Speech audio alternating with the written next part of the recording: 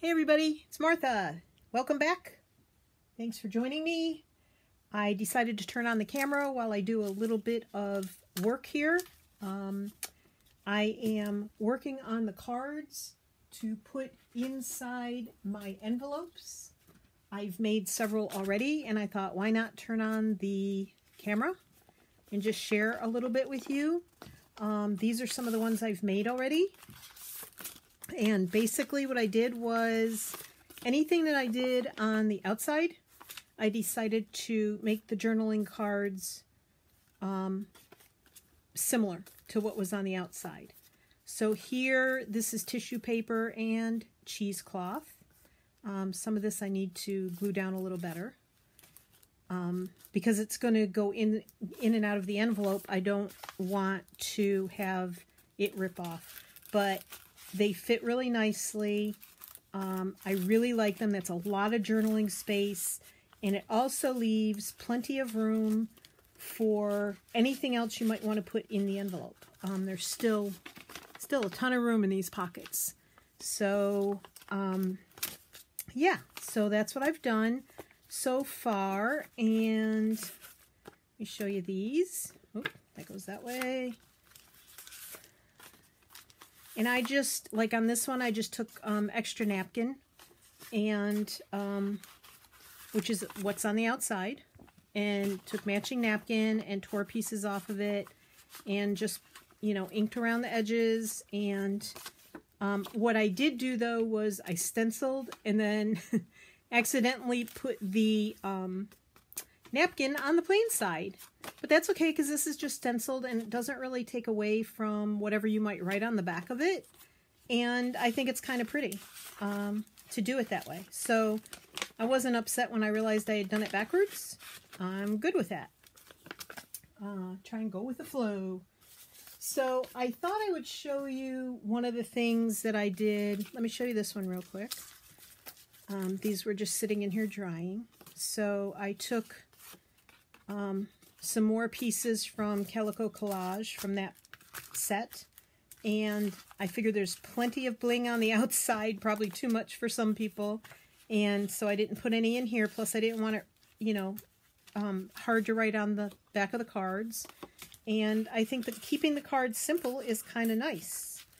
And I'm really happy with the way it's going. Took me a few days to think about what I wanted to do on the cards themselves, because even though it seems like a pretty simple thing to figure out, I was struggling with what to put on the cards for the inside. And basically it dawned on me, just do matching cards for what's on the outside. Yeah. Not a complicated thing, but yet I, you know, took me a few days to figure it out. And so I did these, and I used this new to me product called Collage Page, but it's okay. I mean, it worked. They have taken quite a while to dry. They still feel, I mean, they're dry, and it's a matte finish, but it's still a tad bit shiny. So I wanted to show you what I've been doing for my napkins. And it works pretty well for me. So I just wanted to share with you, I tore this out, and all I do is, I'm not patient enough to use a paintbrush and water. I just put my thumb over the part that I don't want torn, and sometimes that doesn't work. Granted, sometimes, you know, the butterfly is missing part of a wing or an antenna or something like that. But for the most part, it works for me to just put my thumb over the part and hold it very tightly of what I don't want torn. And so I am just going to do this one because I need this for one of the cards. And I thought I would show you what I do. And we're having really crummy weather today. We got up to about 4 inches of snow on the ground. I'm in Virginia, in case you haven't heard me say that before. And then about, I don't know, maybe 10 o'clock or so, when the temperature started warming up just a little bit, it turned to freezing rain. And that was nasty, nasty. You could hear it hitting the ground and the trees, and yeah, so it was not nice. And then about, I don't know, 12 or 1, it turned to just rain. So it's really ugly outside. And we're staying tight and warm inside. And then I just started a stew, and I haven't cooked in quite a long time, probably a couple months. My husband's been doing most of the cooking, feeding the dogs and all that, because I'm usually in this room obsessed with doing this stuff. And so he's been doing most of the cooking. But when I heard what the weather was going to be like today, I wanted to make stew. We haven't had a good stew all winter, and I don't make it a lot, but I wanted a stew. So I went and bought all the stuff yesterday, and I put the oil in the pan, and I turned around to flour the stew beef, and I turned around and the kitchen was filling with smoke, and my oil was burning and the bottom of my pan burned. So I had to turn on the ceiling fan. He came upstairs to see what all the ruckus was. I drained the oil down the sink, running really, really, really hot water. And then I made the mistake of sticking the pan under the hot water. So of course it sizzled everywhere. I did not get burnt. And that's unusual for me because I'm very accident prone. So I didn't get burnt, so that was good news. So I just ran hot water in that pan, got another large pan out, and started browning the beef. And then I cut up all the vegetables, almost cut my hand, but yeah, didn't do any real damage. I tell you, I'm a disaster waiting to happen some days. So anyway, so you saw me. It's safely on the stove. It's safely turned down. I think I turned it down. I hope I turned it down. I might have to stop this and go check. But hopefully I'm not burning down the house while I'm doing this. So this is going to be a quick video. So I tore around my napkin. This one, I didn't leave the flour underneath. I just wanted the really ratty edge with the butterfly on it. So I have found, I used the Collage Page. I've used glue and a brush, and that works fine, but it makes the card and the napkin really, really wet. I don't love that. So I have been using my glue stick, and the glue stick works really, really well. You know, I don't do it on the napkin. I just sort of eyeball it, and I put some on the card. I can smell my stew. I hope I turned it down. I think I turned it down. I'm going to have to go check. But, so I just put the napkin on it. And wherever it doesn't stick, you know, wherever I missed, I just pick it up and glue stick it. And the glue that is sort of beyond,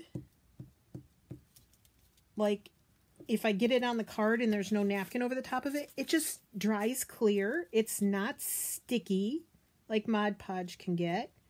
I do have to say the Collage Podge does not smell as bad as Mod Podge. And, but it's a lot waterier. It's a lot thinner. So, there's that. So, I mudged. Yeah, so today is a no makeup, quick shower in the morning. Not going anywhere, so it doesn't matter kind of day. And I recorded this once, and my head got in the camera shot, and I thought, oh no, that's not going to do. We don't want to scare the subscribers. We don't want to scare anybody away. It's not supposed to be a horror show. I don't go anywhere without my makeup. I've always had bad skin all my life. And now I have age spots. You know? So I prepared all the cards ahead of time, and the cards, the background on the cards, the stenciling, matches what I did on the outside of the envelopes. And I don't know why it took me so long to figure out that's what I needed to do. But, you know, sometimes I'm slow on the uptake on things. And I thought, doesn't get any simpler than that, Martha. So when these dry, they dry with a matte finish, and it almost feels like cloth when you touch it. It's a really, I really like using the glue stick. Now, I don't know what the long-term effects would be,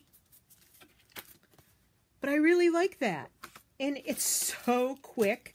You really don't have to wait very long for it to dry, because glue stick does dry pretty quick. It's not all wet feeling like, you know, the collage stuff or glue or anything else. Now, if I wanted to coat this with something, I don't know that I would use the glue stick. Like if I wanted it to have, you know, a coating of the Collage Podge or Mod Podge, you could do that. You could put a clear gesso over it if you wanted to. But honestly, I like the way it feels and looks. And look how fast that was.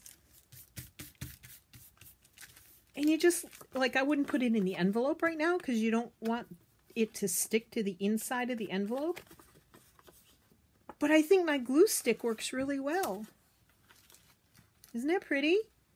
I don't know how the light is. I have my lamps on, and I didn't put the parchment paper over them. And I know in my last video it looked a little glary, kind of, sort of. So, I hope the lighting isn't awful. So, like for this one, I had 3 cards, and I had to use them for another envelope because I messed up.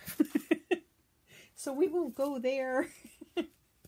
And then I have the napkin for the Paris one. So let's see what I've got here. So I don't have any. I've used the dark cardstock for some of them, but I have to put tea-stained paper on the back so that it can be written on. So I won't do that one. And these go to, let me figure out which envelopes these go to. So we did those. I haven't done this one. So we'll do this one real quick. The doily one is going to go to this. I got to figure out where the, which one the flower and butterfly one goes to. I probably messed up. Used the wrong cards for something. So what I do is I put my envelope out in front of me, and I sort of go off of what that looks like. Now these don't match the front because I don't have any more pictures that match the front, but it's sort of, it's from the same magazine, and it's from, you know, it's along the same line. These are all fiber, like yarn, fiber related. I say fiber and people think I'm talking about the stuff you eat. That makes you go potty real well. That's not what I'm talking about. So on these, I'm just going to glue the back. There are the dogs barking at the plows going by. Now I could put some of this, you know, doily stuff on here. I could put some of that doily stuff on here. But I want it simple. I want it easy to write on. I don't want it bumpy. So I just, I'm just leaving them flat. Some of them, I did put some cheesecloth underneath. That doesn't really interfere with the writing very much when you're writing. So I didn't mind that.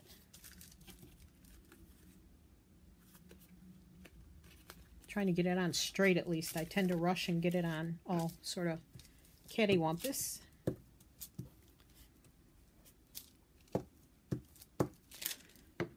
So again, this is all about not having too much complication. And I think there's enough dress-up stuff, you know, with the bling and the lace and the muslin and stuff. I could go ahead and put, let me cover this before it dries out. I had some muslin over here. Use this. So I could put little pieces of muslin on here if I wanted to. I could have put it under the pictures, but I might just fray it a little bit and I save those threads. Yep, I'm weird. I save the weird stuff. That's because I make thread flowers. And I'm going to ink it a little bit. So I'm going to tell you about these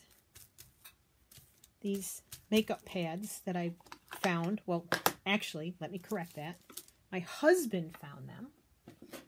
And he's pretty good at finding stuff like that. He knew what I was looking for. We were wandering around the makeup section of Walmart, bless his heart. And he turned around the corner. I was looking, you know, on the racks and the shelves and everything for what I wanted. There. And he turned the corner and he found exactly what I wanted. I will show you what that is. He found these. They are cosmetic sponges. Again, we got them at Walmart. They were hanging. There's these white tabs that they hang stuff off of.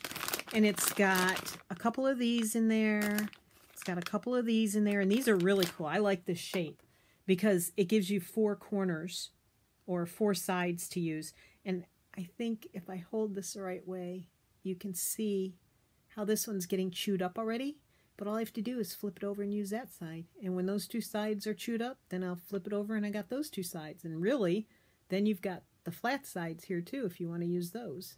So, I mean, bunches of sides to use. And I, don't put that one back. And they cost less than $4 for the entire package.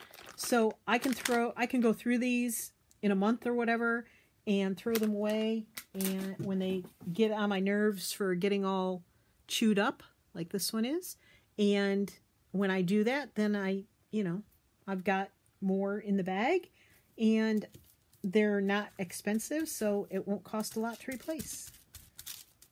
And I just like the way the sponges feel, so I really do like using them.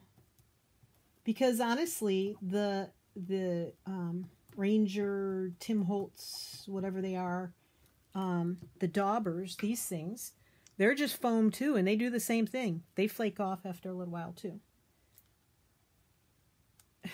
I thought I glued the side I inked. That would be about my speed today. So let's see, one more. I'll do this real quick. And then I have something else to show you too. Something that I was very happy to find.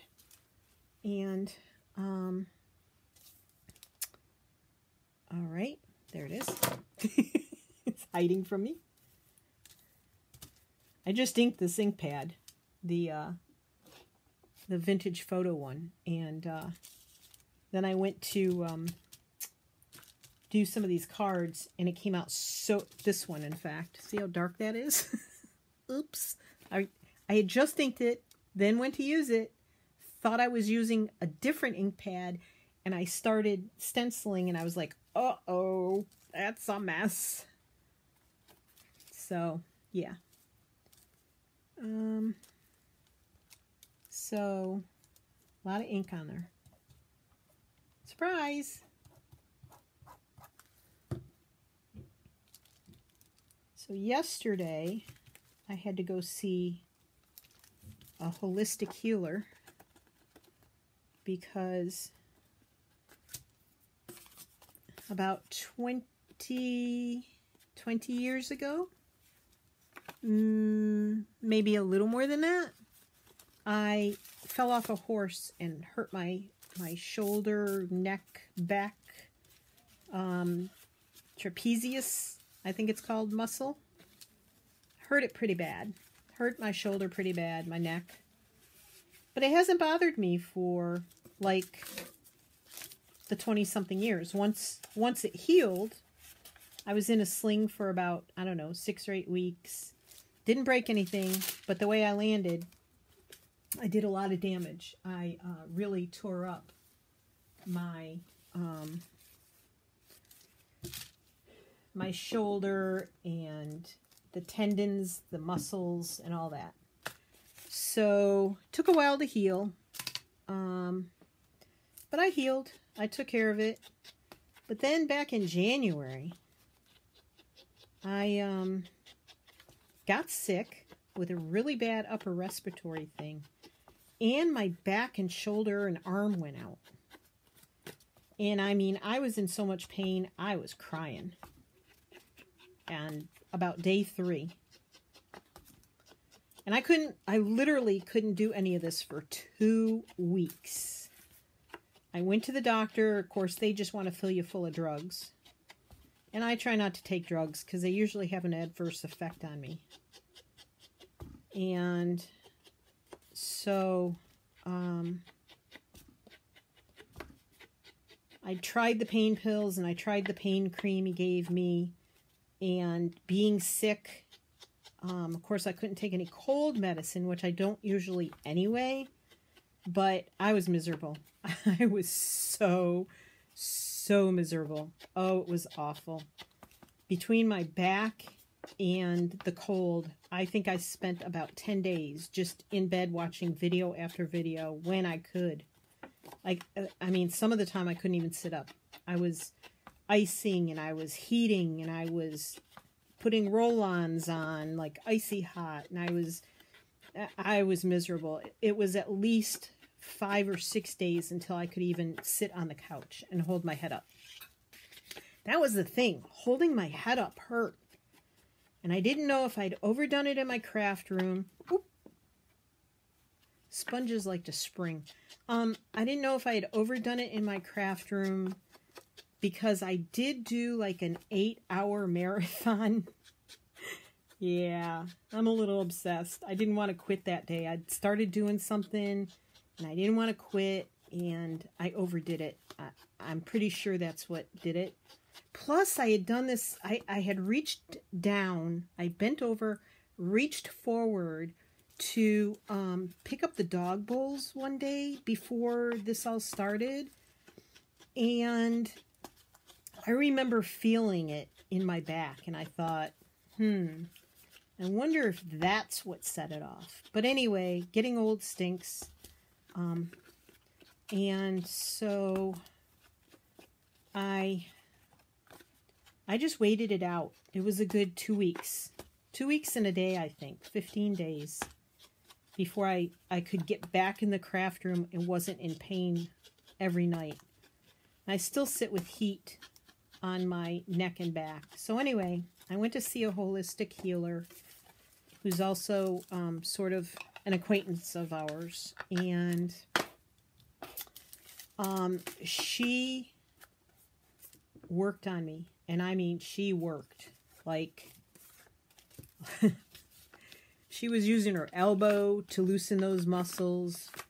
She worked on my back, my neck, my arm.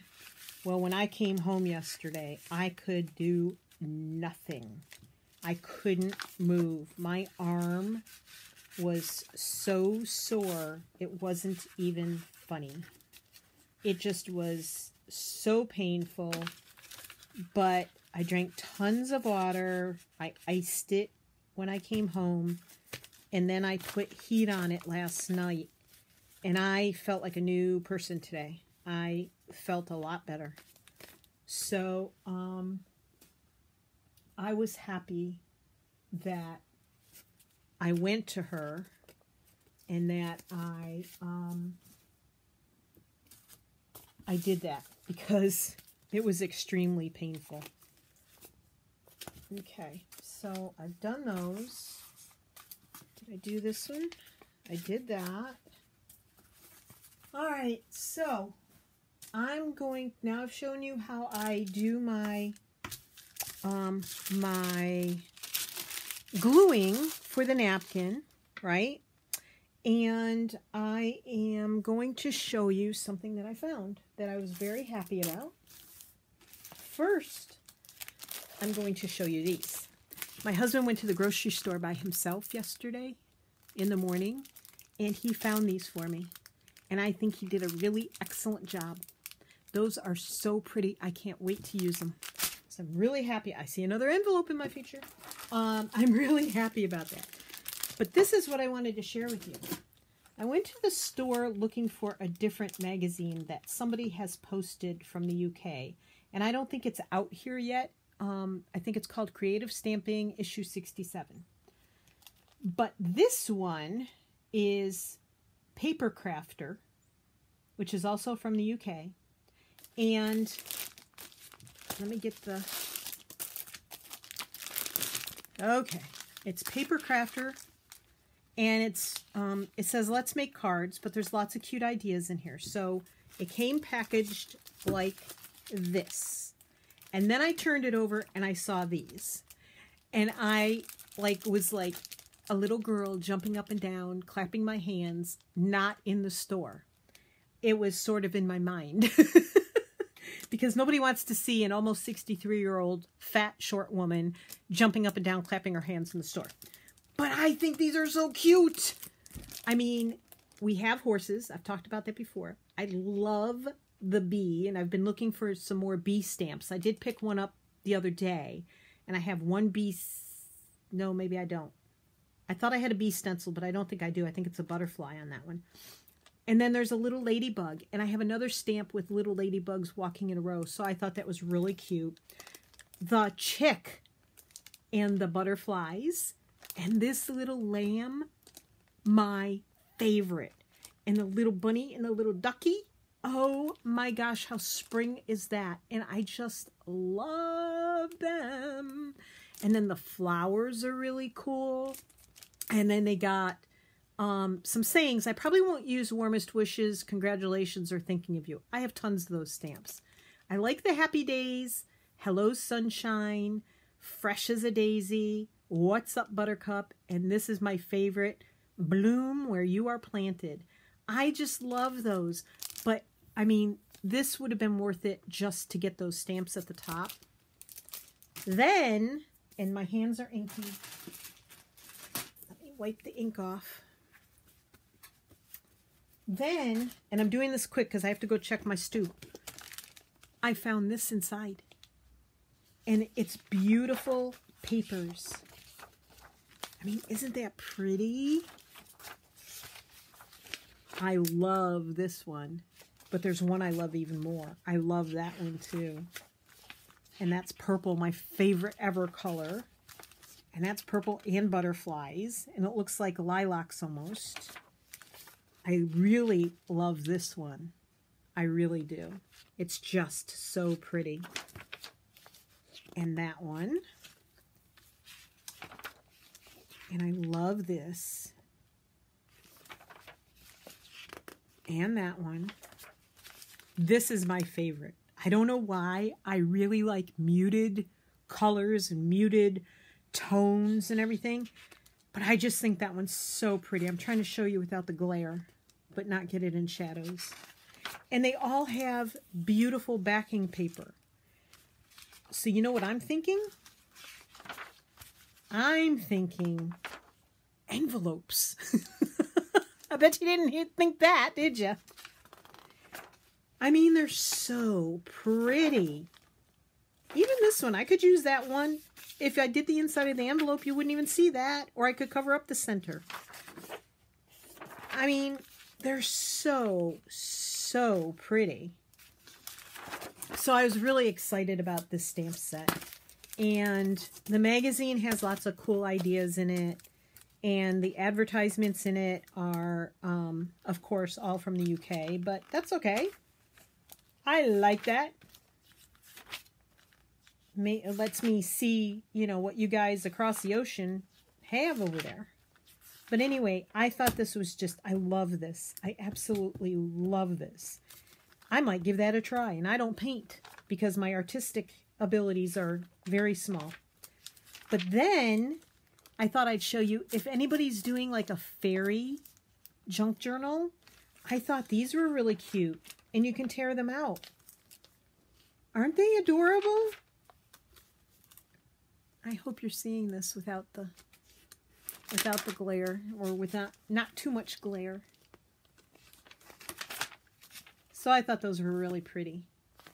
But yeah, it's a very cool magazine.